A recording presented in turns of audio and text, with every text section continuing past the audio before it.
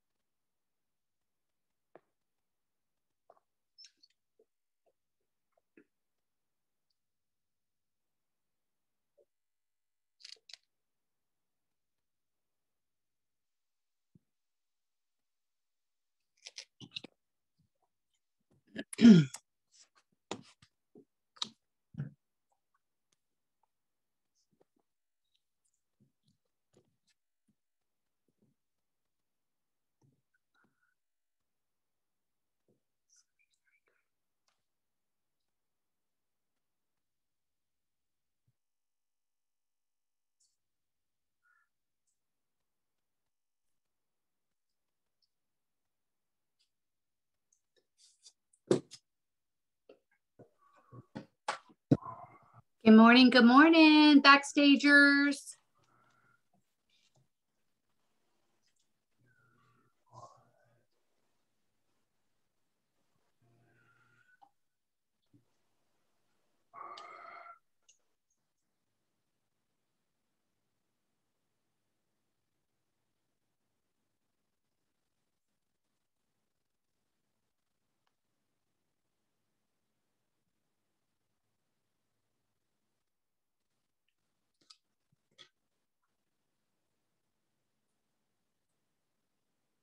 Hello, Charnel.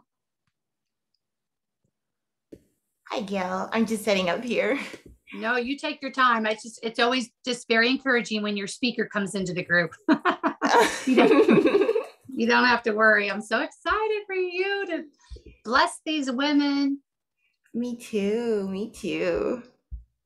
It'll be fun.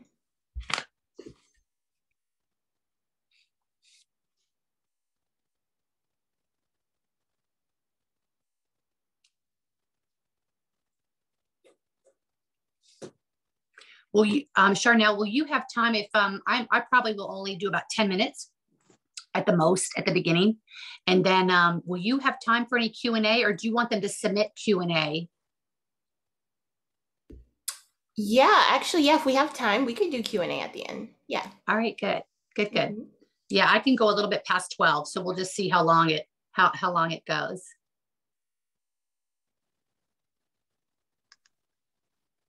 Tammy, what was your big takeaway? Tell us. So in the backstage, we get to hear your homework.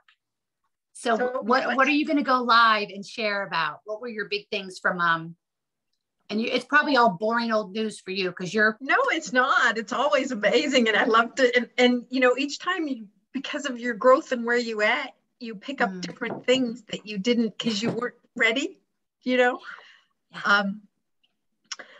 I liked the way you did the big P and the little P. Oh. The big P and the little P. And you know I always love the sandbag story. Yeah, that's a good one. But that it all starts with your identity. Yeah, amen. You know, we don't, I think, realize how much it really does just all root there and grow up out into that, you know, beautiful tree. And Yeah. And so I think I'm going to talk about that. Awesome. Thank you for saying that, because, well, two things. One, I mean, the Lord definitely gave me the big P, little p. And then the other one was, that reminder, he gave me that as well, that whenever we're struggling, you have some fear, you have something come, it's always to go back to whose are we? Yep. Who does he say he is? And who does he say we are? And it always starts, because that's where we go for that rest and that peace. And from there, then we can now I can see a way forward. Now I can see my next step. Yeah. Anybody else want to share from this morning? Something that they will be sharing when they do their live? I'll share. Thank you. I guess the biggest thing for me was that realizing that God brought me into my business. Amen. And that there's a purpose that I am doing what I'm doing, and just the equipping that he's given me so that I can share it with others. Yes. Beautiful. Yes. Yes. Yes. Awesome. Awesome. Awesome. All right. We still have a couple more minutes. Anybody else want to do a share?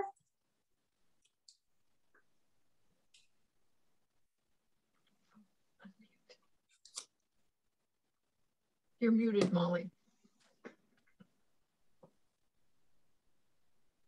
Can you, let me see, Molly, if I can, Am I on now? You're on. I haven't found the words for it, but it's been a learning week for me. And I'm trying to figure out how a 5'9" human being has spent their life drowning in 3 feet of water. Is basically what it is. So there's lots of areas in life that I've never lived life as a grown-up. And so a lot of this, it's not just going live as a challenge. It's some pretty basic everyday life skills. Molly, thank you so much for your vulnerability with that, because I know everyone can resonate, on some level with exactly what you just said. All of us, we are all in a maturing process. We are all in a spiritual maturing process, and sometimes becoming aware of our immaturity at the different levels is please hear this, is a great gift. It's when we're not aware of it and we're asleep to it. That's the problem. And lastly, I just want to say before I start is that what I was feeling when you said that, trying to figure out why I've been in this, I'm 5'9", I've been in this drowning in 3 feet of water. What the Lord was showing me when you were saying that is look up. So stand up. We've been drowning. When we feel we're drowning in the water, it's because we're down. Our eyes are down, and we're depending on ourselves. And so we're in 3 feet of water trying to figure out how to get out. And he says, child, look up. I'm right here. I've got my hand right here to pull you out of that water. And we're like, oh, you mean it was that easy all the time? All right. Thank you, Molly. Thank you for that. So ladies, every day you are going to be given, you're going to get a Zoom link for the challenge, and you're going to get a Zoom link for the backstage. You're going to get a replay for the challenge and a replay for the backstage. Okay. So the backstage is 4 days. The challenge is going to go on really 7 days. It's 5 formal days, and then I do a couple bonus days. Obviously, as we go along, not all of you will stay. I'm just telling you, statistically, you're going to start wandering off. You're going to start somehow letting all the distractions of the world come in and tell you that you've got other more important things to do. And I'm here to just say to you that I believe the Lord has called you here and he wants to speak to you, and don't leave before the blessing happens. Keep staying in there. Let it keep building for you. And as we move into the end of the week, sometimes it's through other people's testimonies, through other people's questions, through other people's lives that you get great, great blessing. So don't give up. All right. So what we're doing in this backstage is we're taking these concepts with purpose. All right. Around purpose, we're taking them and we're applying some strategy to them. God is a God of wisdom. He's a God of order. So of course he's got strategy for us, and he doesn't leave us on our own to figure it out. Okay. He's there for us 24/7 in the form of his Holy Spirit that we can speak to. And if we make space to hear him, he will speak. Now, in this challenge, I'm bringing in 4 incredible women of God. And every day you get to experience, they're all kingdom coaches. They are all very experienced. And before I even introduce Charnel to you, I'm going to share a little fishing story because I believe Jesus spoke to us in parables, right? He spoke to us in stories. Why did he do that? Because they're impactful. Like the sandbag story, if you were just in the last one, when we see a story like that, we envision ourselves in it and it impacts us and it stays with us. And that's why Jesus, being all wisdom and all truth, spoke to us in parables. So I want to share a story with you. I live currently up on Lake Erie in the United States. By the way, Charnel, there are over 670 women registered for this challenge, and there are over 62 registered for the backstage.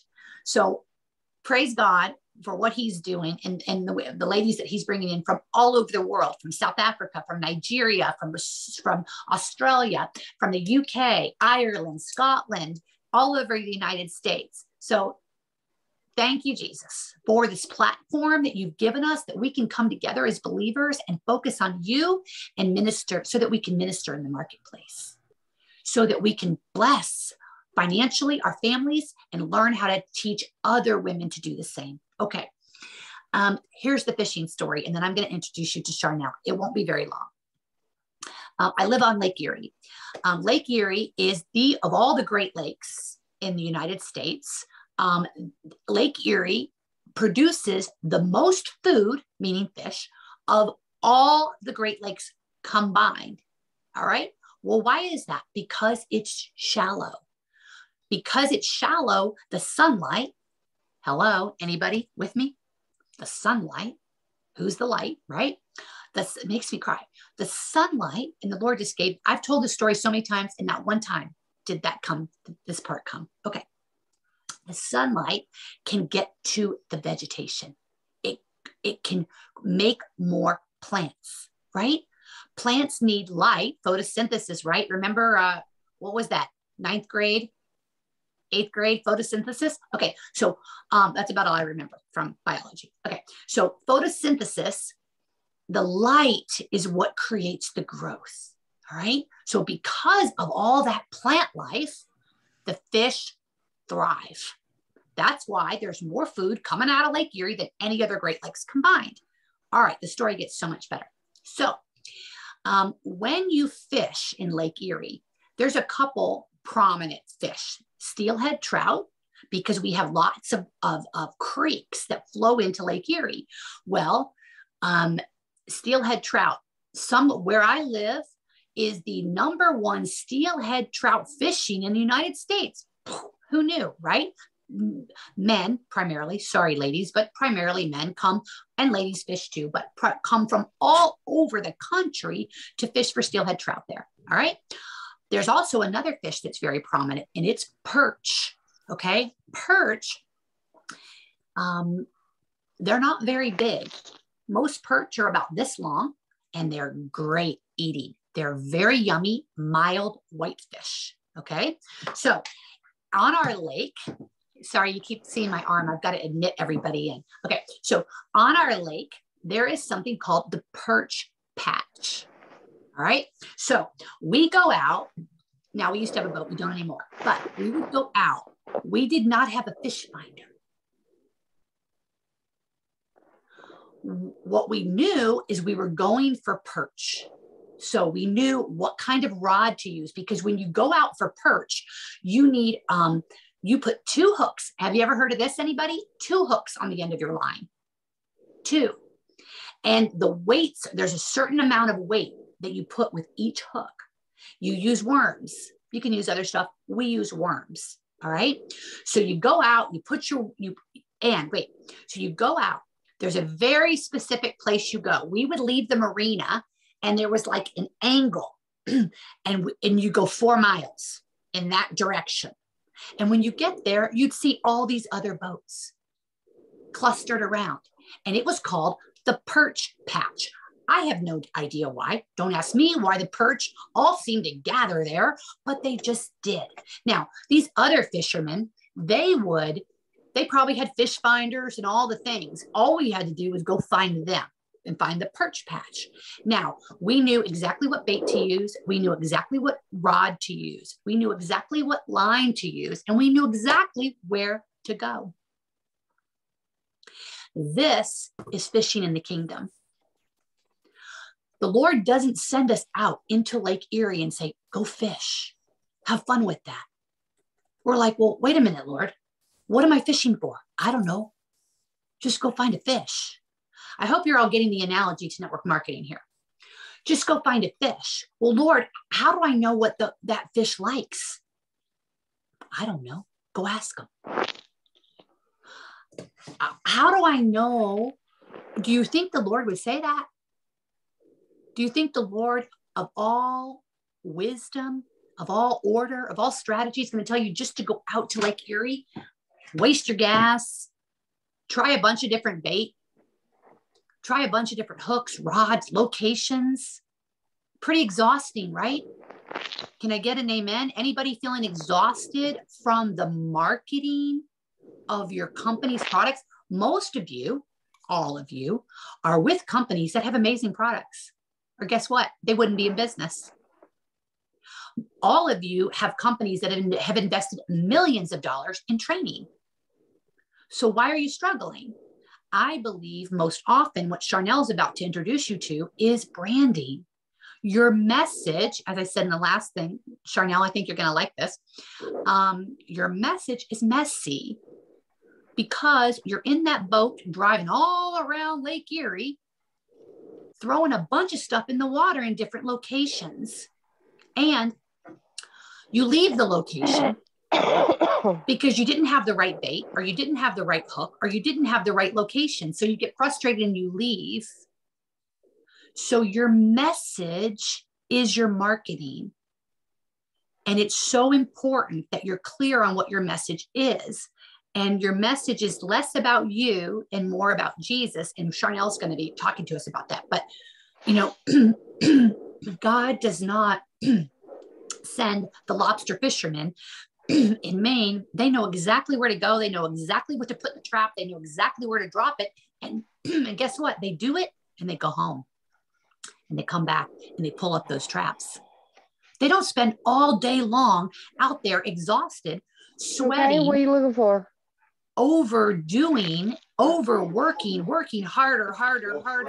No, they work smarter. Oh, the puppy? If someone's speaking, if you don't realize it, but you're not muted, if you could please mute your phone, please, or mute your line. Thank you.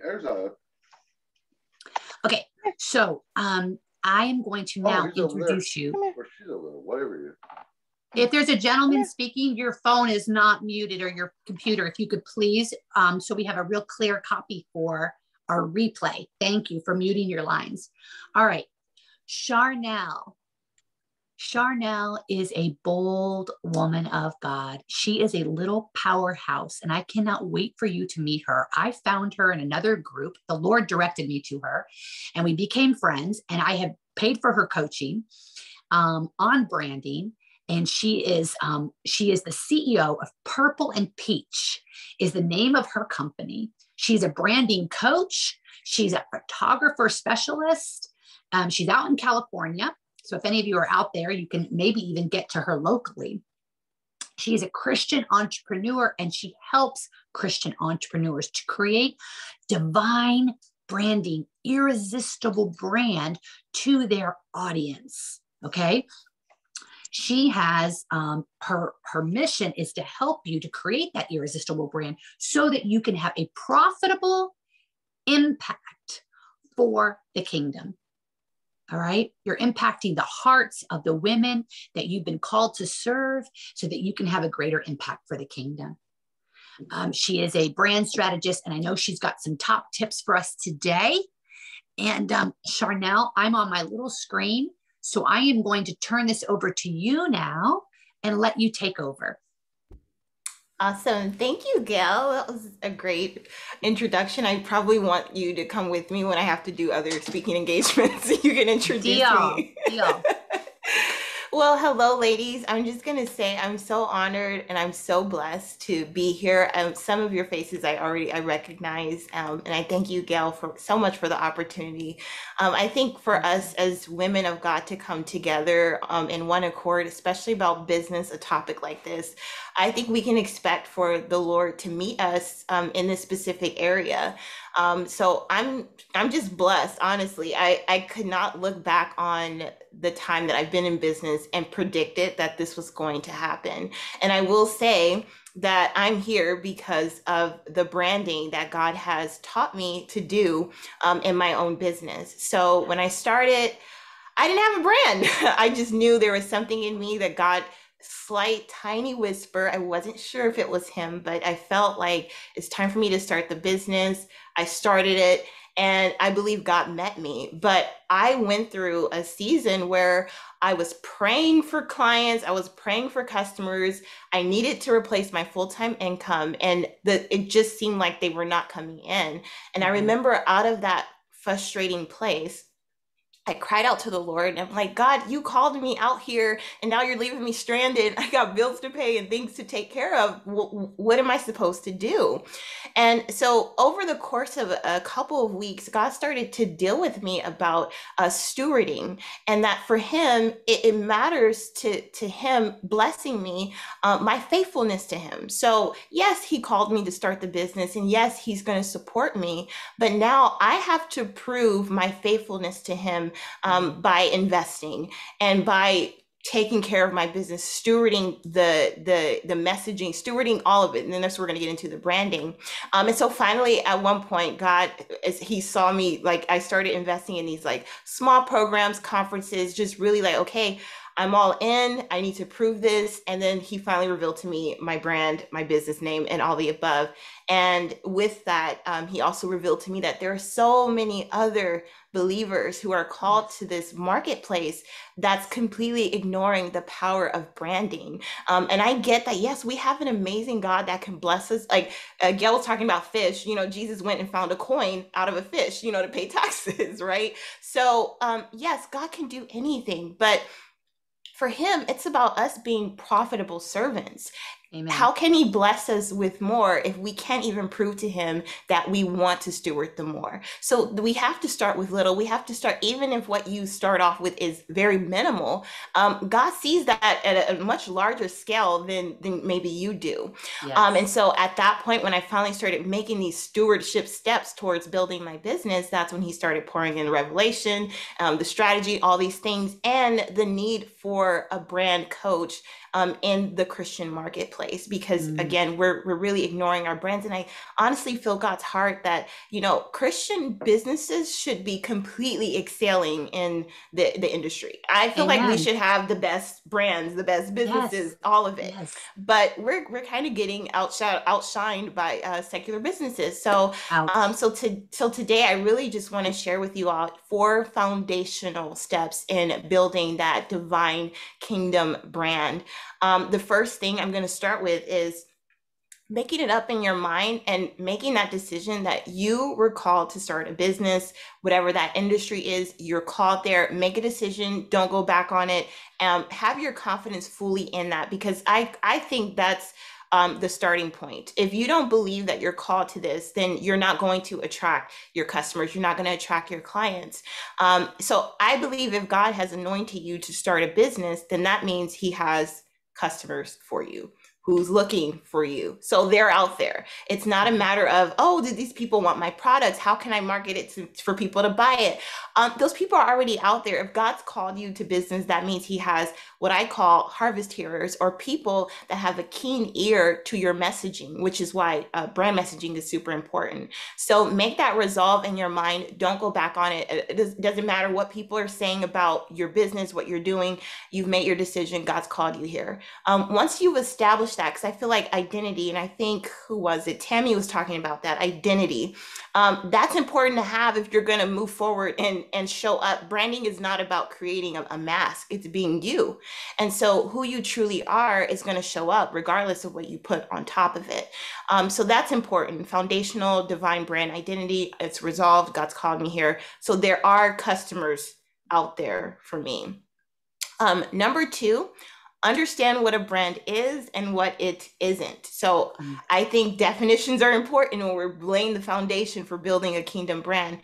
So a lot of people have ideas of what a brand is, you know, brands, colors, logos, taglines, fancy names, and all these things.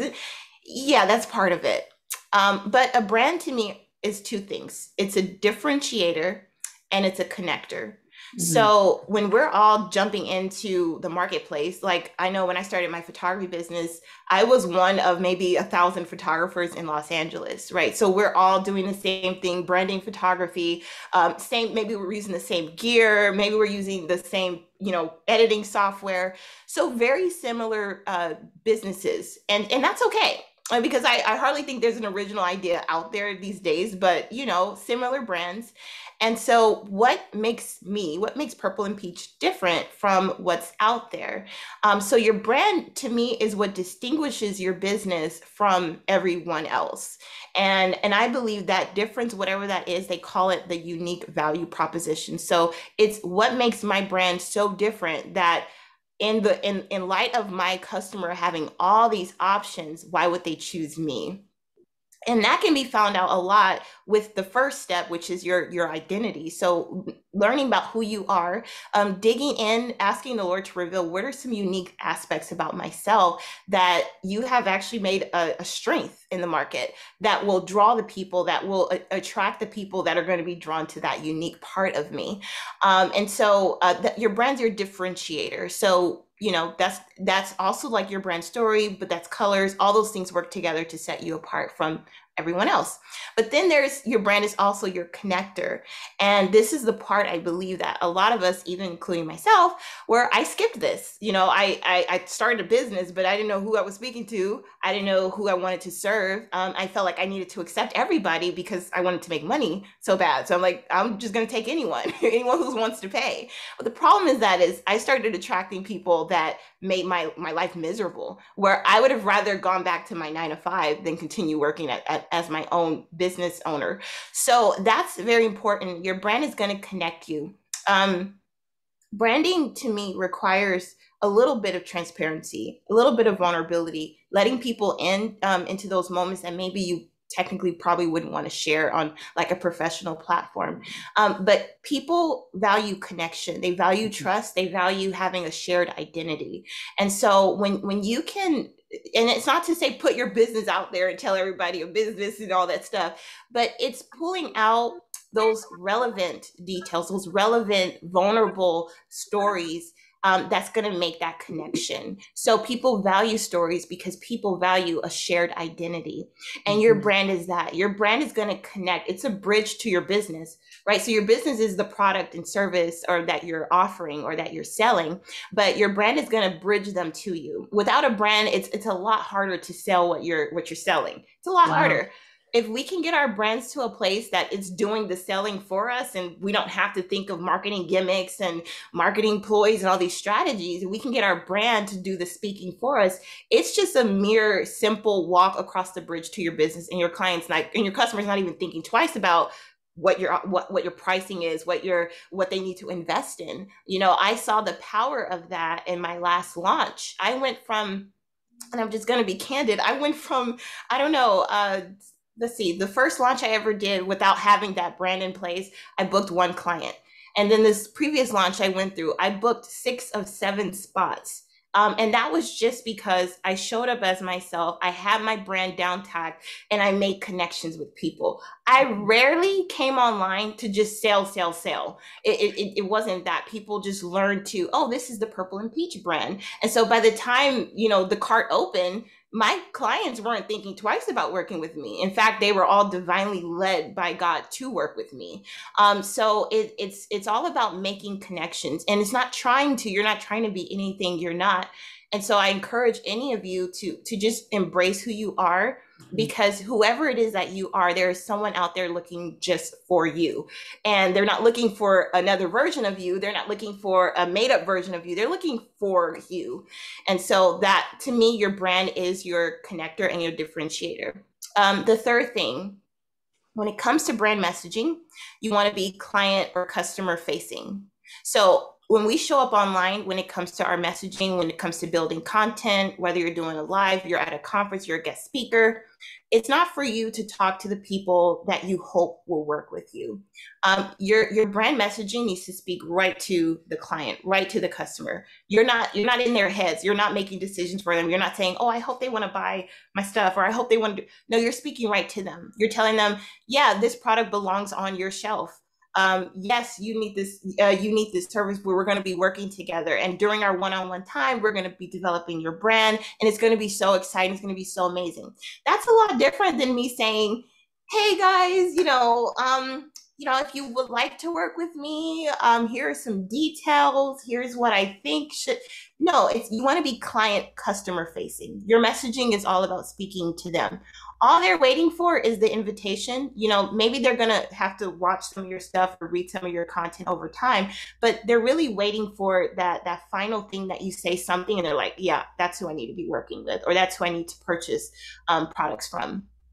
So you want to be client facing, speak to their physical needs, their emotional needs, their spiritual needs, their mental needs, desires that they want to have that maybe they don't want to say out loud because maybe they think it's selfish.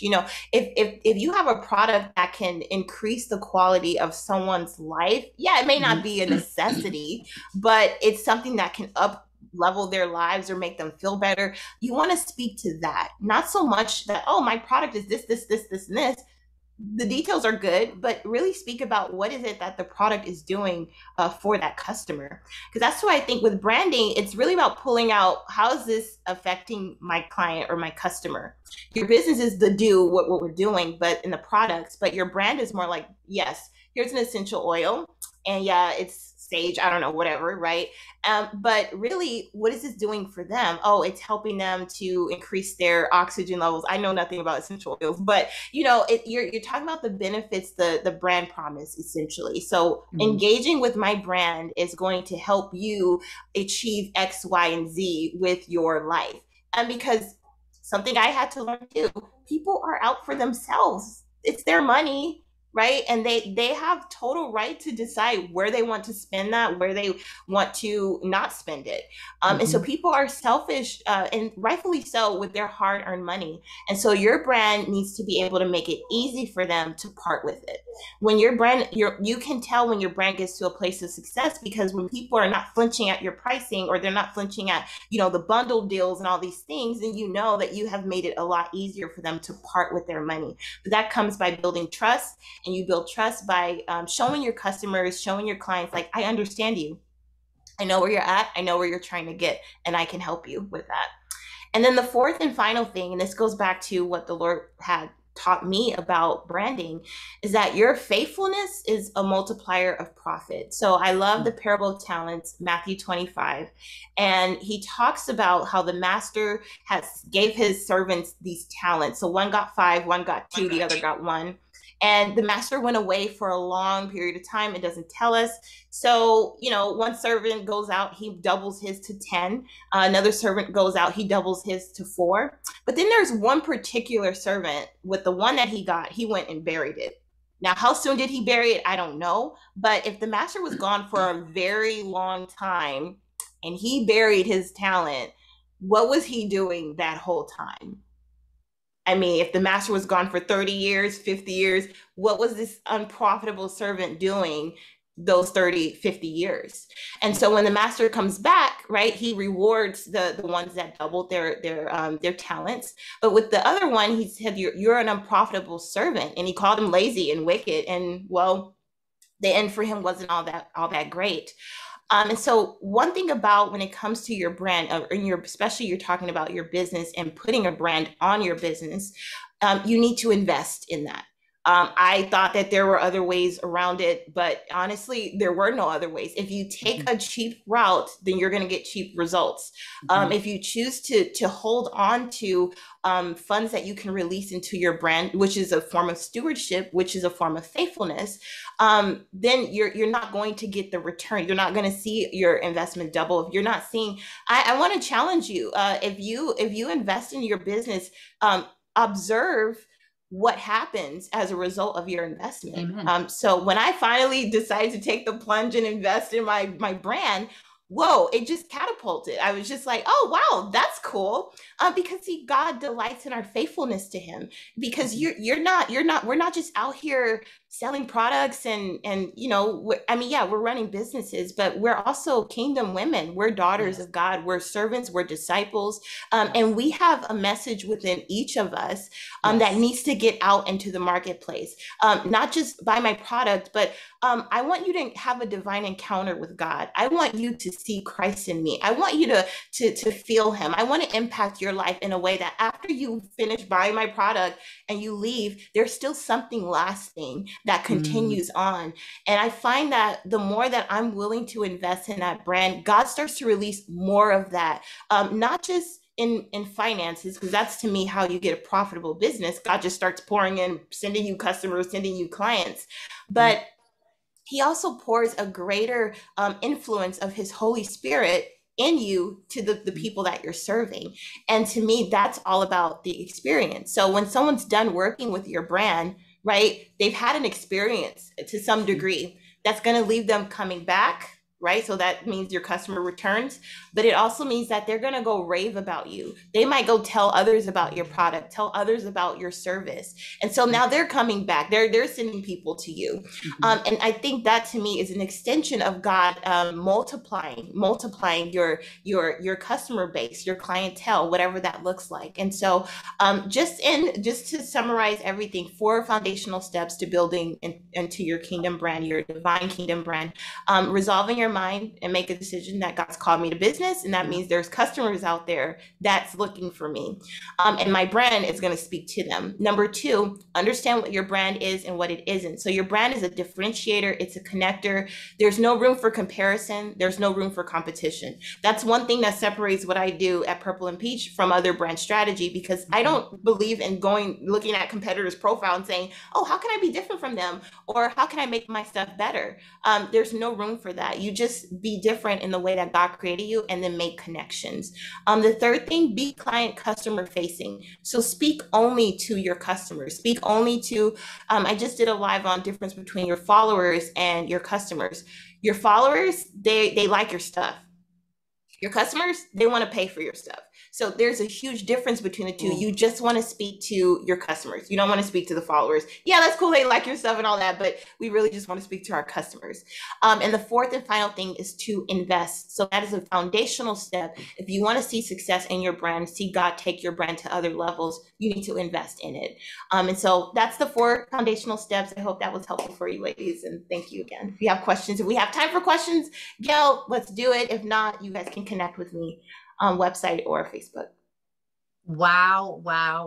I've got a ton of notes. That was so impactful to me. As always, Charnel, thank you so much.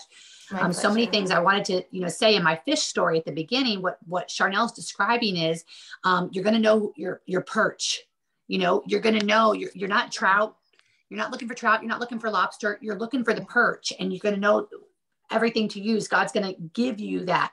I love how in network marketing, so many miss the mark, ladies. Please hear this, that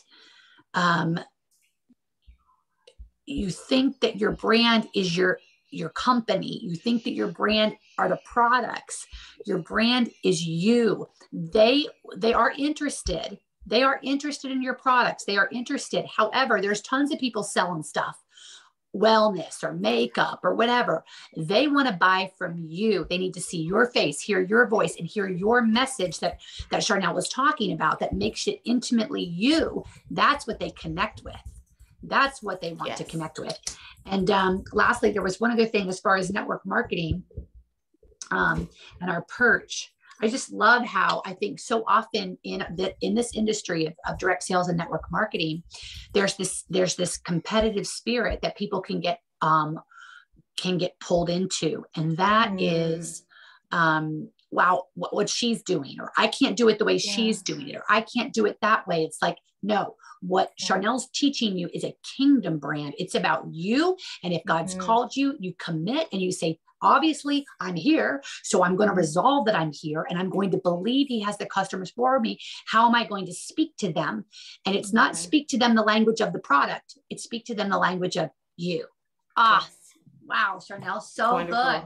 Well, we have a few minutes for some question and answers. I'd love for you guys to unmute yourselves and jump in and ask a question or clarification.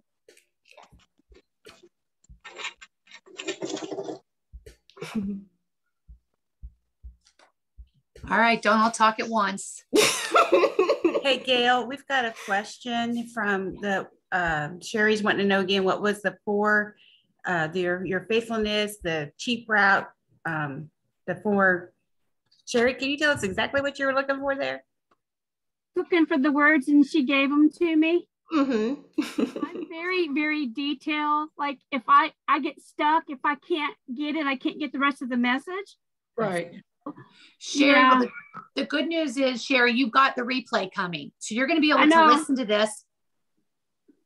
You're going to be able to listen to this over and over. Charnel did go through them a couple times at the beginning and then the end. So you're going to be able to, what I love about this too, ladies, and thank you, Sherry, for bringing this up, because it helps me remember to tell you guys, when you get these replays, you need to download them onto your desktop, because they will go away.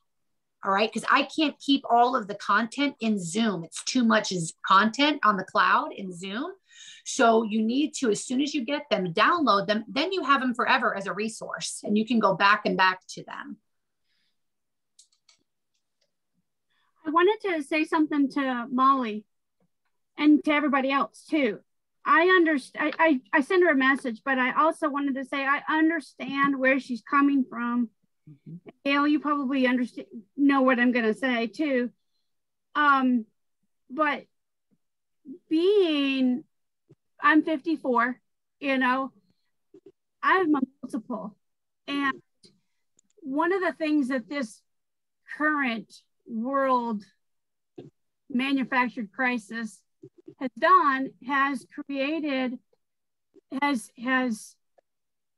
brought the multiplicity out, the stress of everything. And so